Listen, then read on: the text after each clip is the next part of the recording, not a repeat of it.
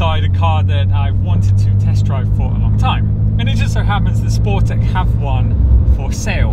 Not only do they have one for sale, but it's got their Sportec package on it, pushing the power up to 777 horsepower. It's terrifying, absolutely terrifying. Yeah, back end just wanted to slide out there. This thing is insane. The power, well, not just the power, but the way it kicks in. And this morning I realized why cars like this have the name the Widowmaker. So you could say it would be possible to daily drive this car, but it is a brute, and I think brute is a good word for this car. So I've always been fascinated by the 7 GT2 because it comes with a manual gearbox. It's not the first GT2, of course that was the 996 with the fried egg headlights, which get a lot of love and also get a lot of hate. So Sportec just basically developed a package for this car. Bigger turbo, of course, bigger intercoolers, exhaust, carbon intake.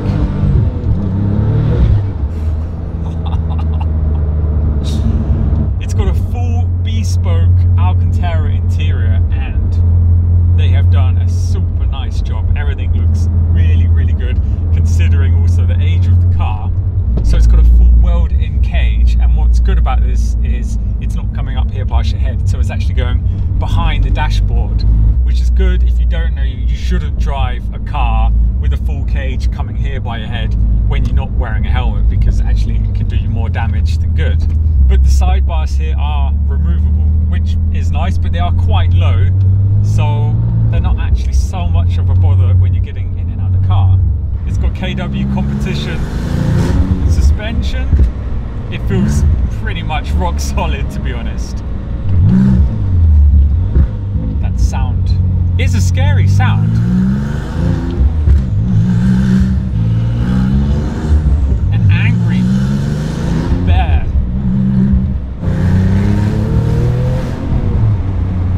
So today it is 5 degrees, I should point that out. It's just at the temperature, 5 degrees being the minimum, when you should go out with summer tyres on, especially in a sports car, and especially with a car with this amount of power. Lots of turbo sounds when you come off the throttle. I think you need to go to Germany. I would have actually gone to Germany today to test drive this car, but because of the C word, I can't. We can't cross borders at the moment.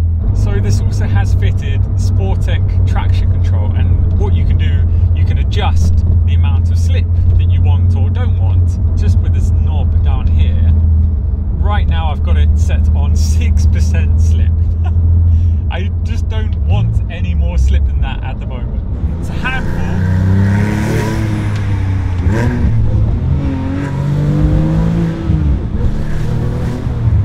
It's 5 degrees and I'm sweating. So there you go.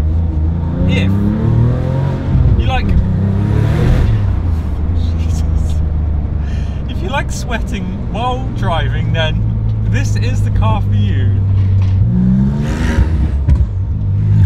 And I've got a nice little switch here where I can open and close the flaps fully on the exhaust. So when I open it, it's bypass basically. So it goes cats, then out the back. No silencer. A couple of pops and bangs coming out of the exhaust now and again. All natural, no pre-programmed pops and bangs. Just does it when it's meant to. Oh, that's quite a big one.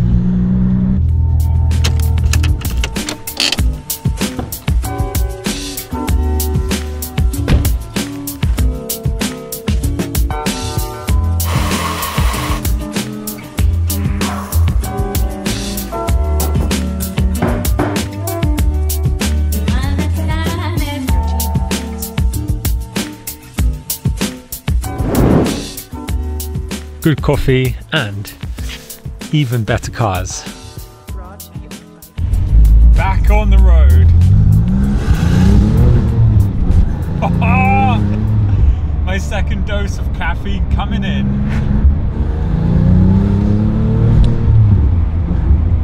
You're constantly wrestling with this car. And okay. That was 7.5k then, gear change. As I said, I've got the slip on 6% at the moment. Can you imagine what would happen when you take the traction control off completely? I don't want to know.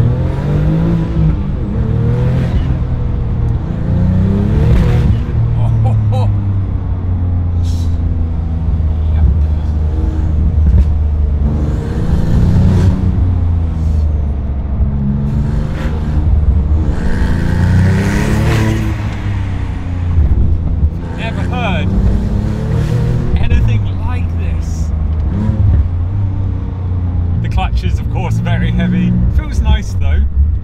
Feels good to have to work the left leg again. The gearbox needs quite some warming up. Once you get going though, it's totally fine. It's got a short shifter on the gearbox as well.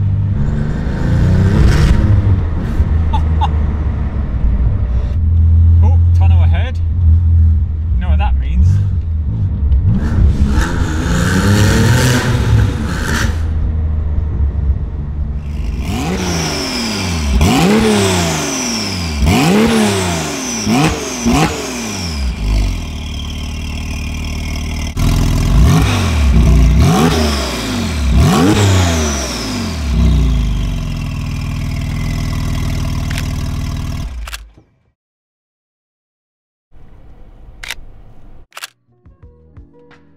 So to stop now to try and take some quick pictures of the car. Again, running out of time very quickly, 4 p.m. in the afternoon and it's getting dark.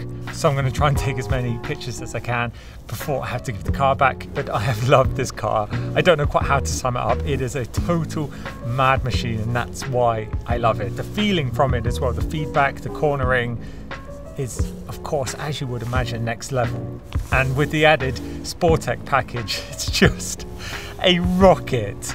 Anyway, onwards with the pictures. You can head over to my Instagram if you want to check them out over the next couple of days. But for me, it is ciao for now.